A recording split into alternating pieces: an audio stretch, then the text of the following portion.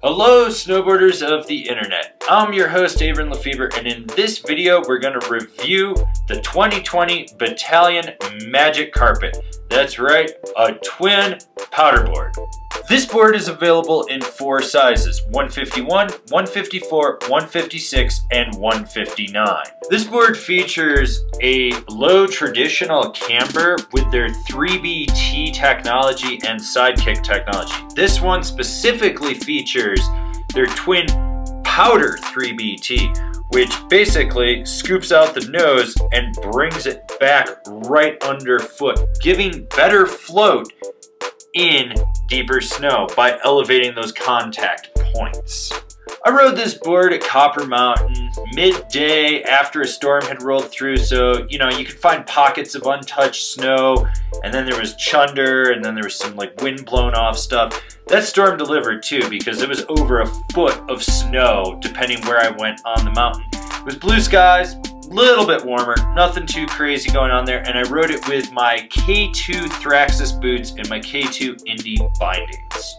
Overall, I feel that this board comes in with just below a middle of the road park flex to it. Something you can ride the whole mountain with, but it's going to be more playful. So you have an abundance of flex in the tip, like through to the insert packs, then it stiffens back up, and then it's softer back out in the tail, and you have a lot of torsional flex. Basically, you can butter, jib, bonk, play around with this board and really manipulate it and manhandle it how you want in snow.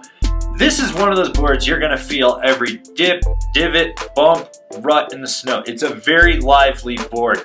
It doesn't do a great job of dampening, especially underfoot. You're gonna feel those micro vibrations.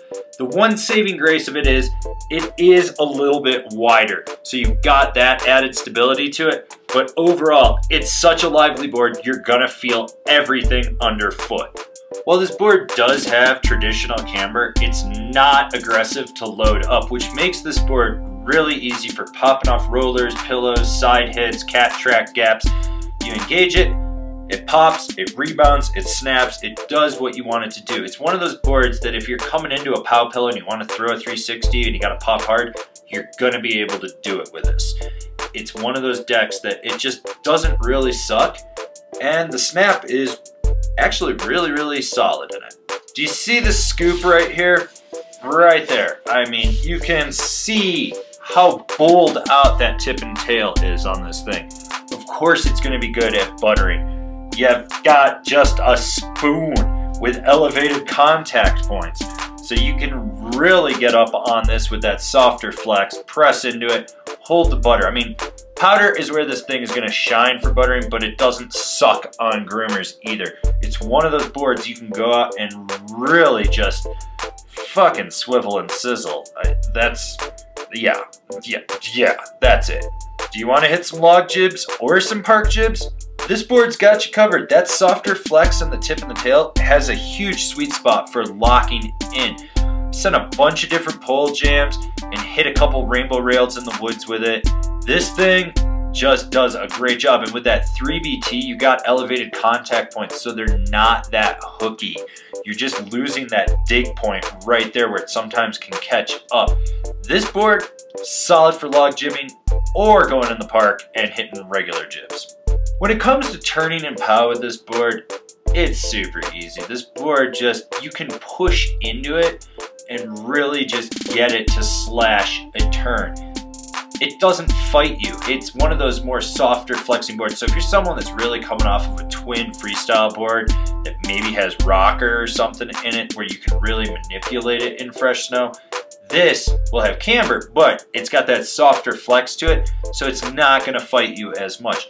Now, when it comes to carving, would I go rail hard Euro carves with it? Probably not. You're gonna overpower that tail and it's gonna wash out. But if you're doing setup carves or you're just getting on edge and going from one side of the run to the other while hunting for pow, you're gonna be fine. This board feels locked in when it is on edge. It doesn't feel crazy loose, except on ice. I will not deny that 3BT on ice is just not fun, but I was riding fresh snow, so who really gives a shit about ice at this point? Plus, it's a powder twin.